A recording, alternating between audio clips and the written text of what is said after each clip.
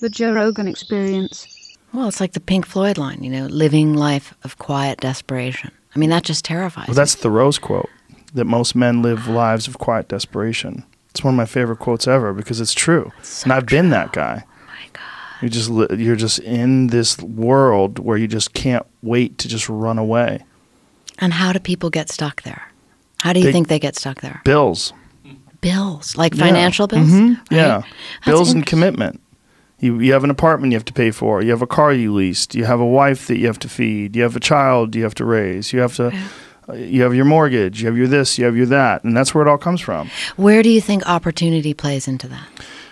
Well, the opportunity takes place usually when you're young and you don't have any responsibility. That's when you have your options. Well, your options are severely limited the more you gather responsibilities.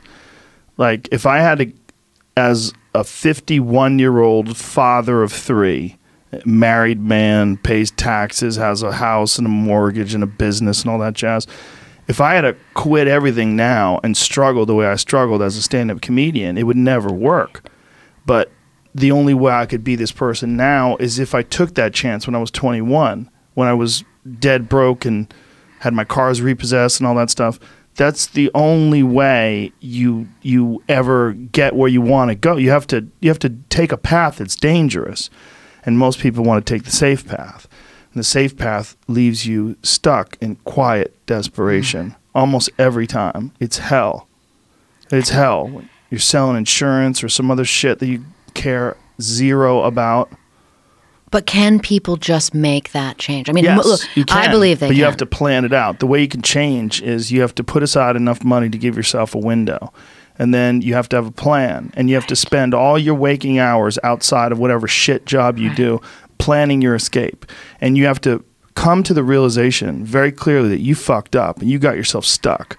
So whatever you're doing, you have to do it like your life depends on it. And whether it is you're trying to be an author and if you're gonna try to be an author and you're working 8 hours a day plus commuting plus family responsibilities or whatever else you have, whatever time that you have to attack like you're trying to save the world. You're trying to save your life. You don't want to drown.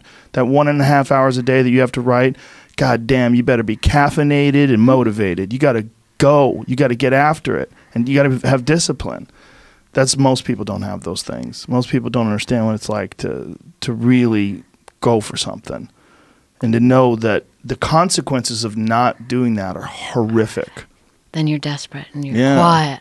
But I do think there is something to be said for fate and circumstance. Sure. And I always write, I mean, people in these military environments that I write about and in these intelligence world environments, fate and circumstance plays a big part because they too can even get complacent, you know? Mm-hmm. But when your life is on the line, right, a lot of times they have these experiences where they're like, I must change. And that's what I find really interesting in people. You know? Sure. Desperation. Right.